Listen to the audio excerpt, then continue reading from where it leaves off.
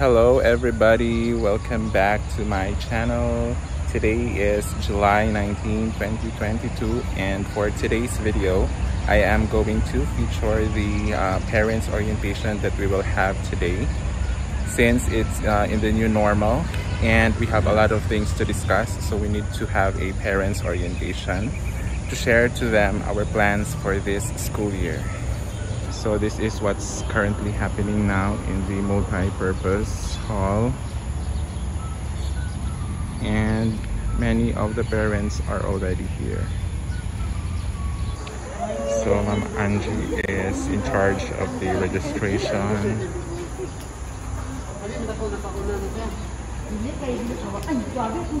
And some parents are already here, including some students.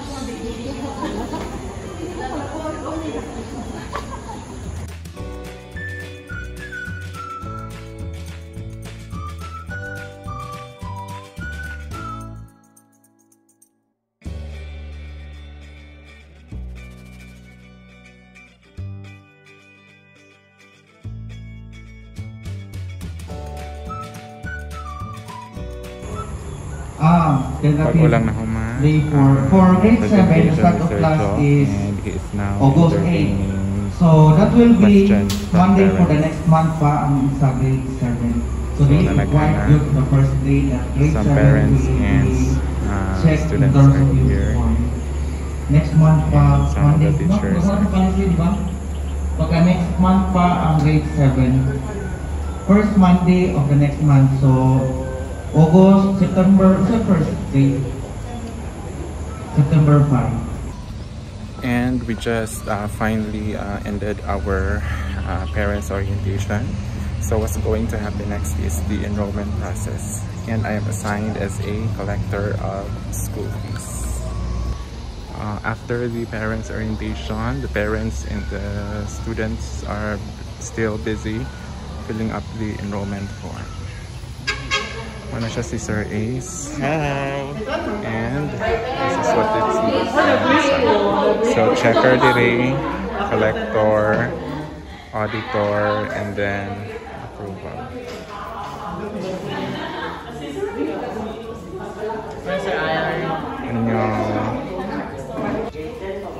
So muna siya atong first nga enrollee.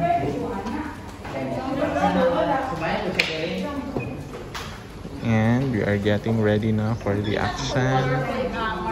Busy na dayon me. Okay.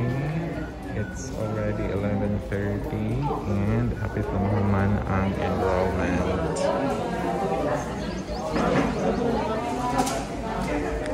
So mga late na sila.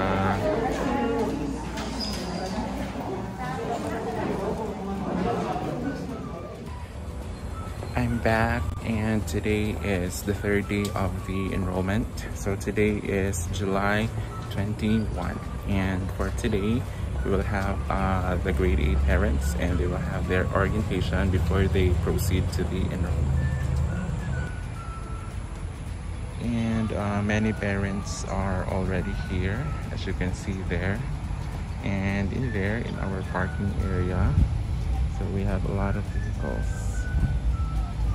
So many parents are still coming, and they have to attend the parents orientation, otherwise they could not enroll their kids. So the program just started. It's already 8:03 in the morning. As expected, the sakyan no. So mana siya mga parking area is already full, and others park their cars outside of the campus. Medyo daghang gig tao karon. Yes, a round of applause. Thank you, sir. For that. Because while maintaining our standards of excellence, we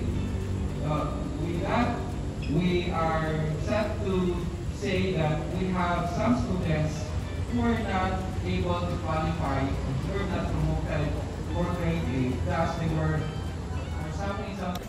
Today is day 5 of the enrollment, and for today we will be entertaining grade 9 students coming from the first 3 sections for their enrollment. So many students are here, so of course they have with them their cars. So napuno na po namang parking area. So I think those are the grade 9 students. I don't know them yet. I haven't seen them because of the online. So yeah. It's still 8:32, and probably by this time Sir Jomar Kapuyan is already talking about the school policy, so that is the most important part of the enrollment. So I'm showing you again our collection center. Yes, so me, Sir Julius, and Ma'am Ella, so we are the collectors, and then on the last is Sir Lester for the auditor, and on the other side is the approval. And today is July 26, 2022, and for today's enrollment we will be catering to the last 2 sections for the grade 9 level. So unfortunately, gamay pa kay ang parents nga nabot, no? So ipakita na ko sa inyo.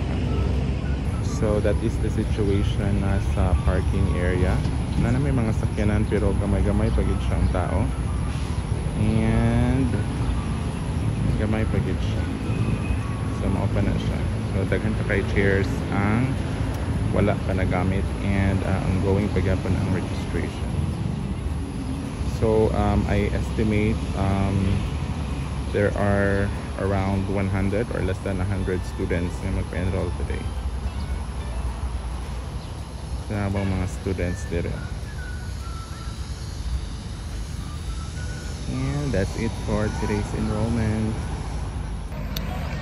And I'm back. Today is July 27, and today and tomorrow is going to be the schedule of enrollment for grade 10.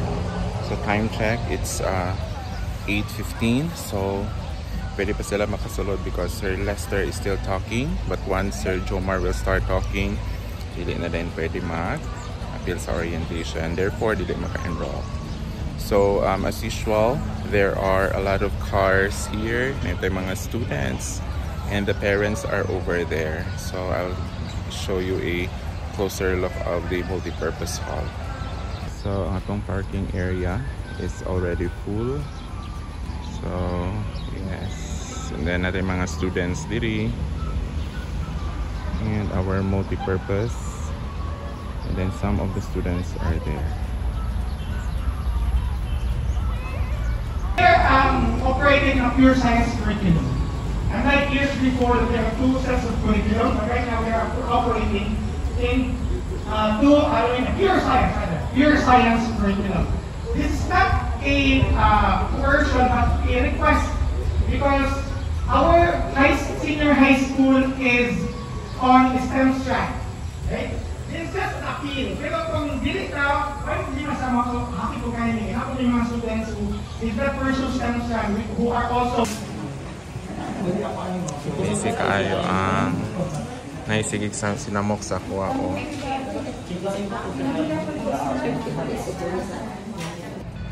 Good morning. Today is July 29, and today is the last day of enrollment for junior high school. So, but for those who can continue, they can still enroll next week, Monday and Tuesday. However, dapat naka-attend sila sa orientation. So, Sir Jomar is talking right now, and after probably 1 hour, the grade 7 and other grade levels will then start the enrollment. Siya, mga students. So as always, naghanap ng mga car.